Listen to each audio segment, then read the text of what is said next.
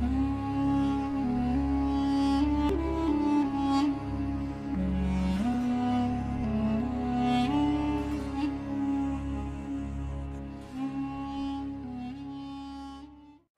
the name of the Lord be glorified. I thank the Lord for this wonderful day, and I'm glad to have the opportunity to speak to you all again today.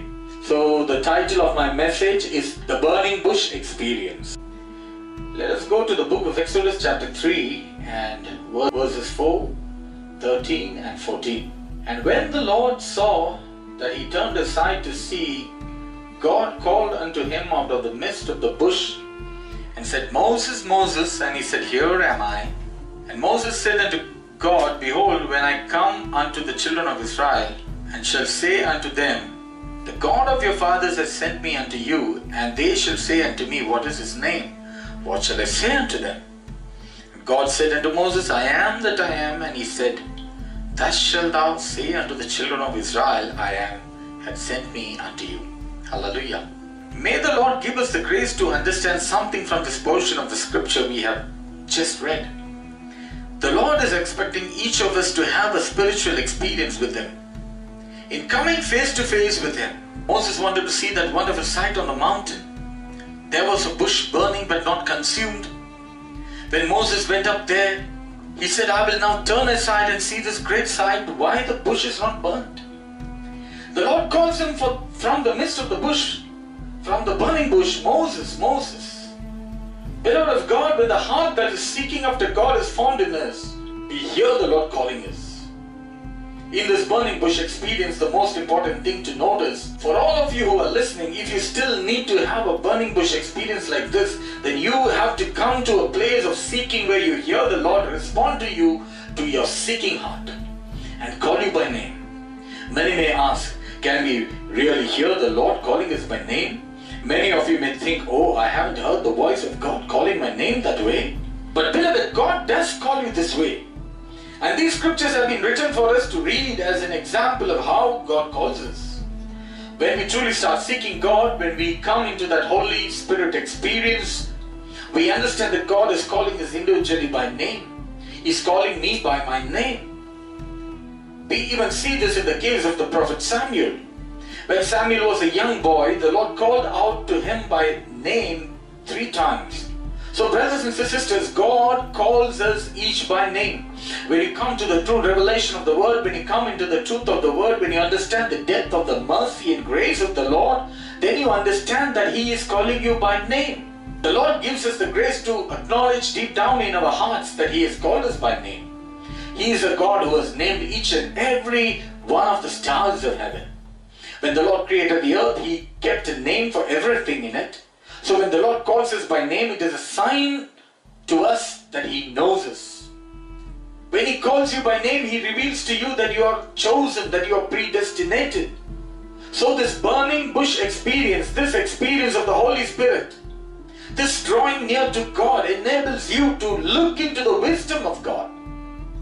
Moses himself was not at first able to understand the experience that he had with God in the burning bush. But as he drew closer, as he heard more, as he came to know more of what God was telling him to do, he found himself face to face with the living God. He began to understand the mind of God. He recognized that here was a living God who spoke to man, not an idol of wood or stone which could not feel or speak. He is a God who speaks.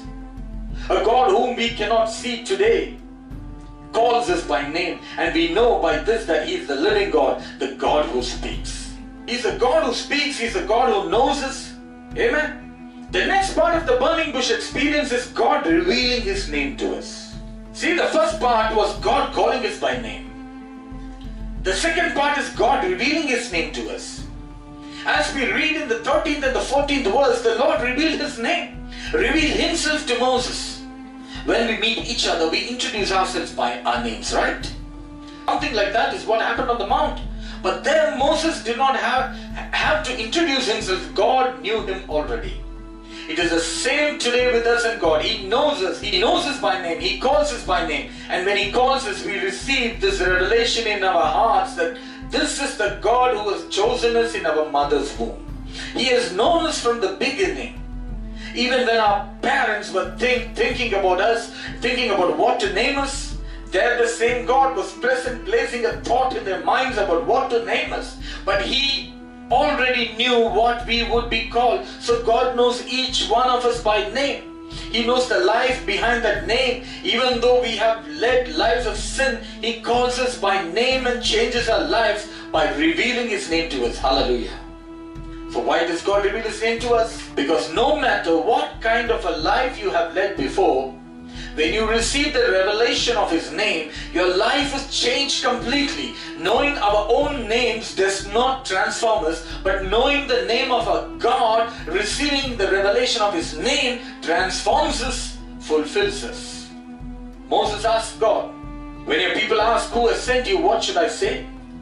So God reveals His name to Moses, not only for him to know, but so that he may go and proclaim it to the children of Israel as well. It now became Moses' commission to go and share this name with His people.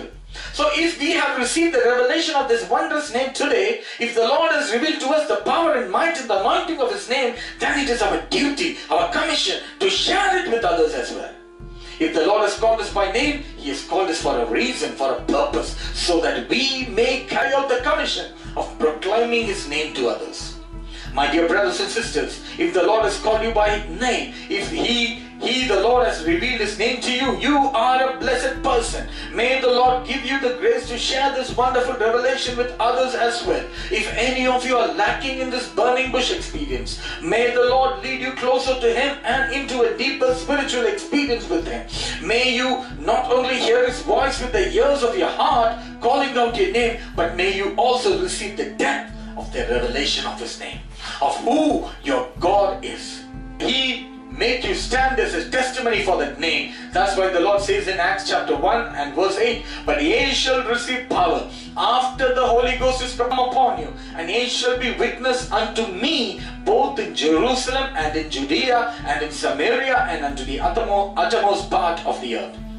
They are witnesses for the name of Jesus Christ. They shared the majesty of this name with others. They baptized in His name. They cast out demons in His name. They worked many wonders and miracles in that name. They did so many mighty works in that name. And through that name, they introduced a dying world to its Savior God.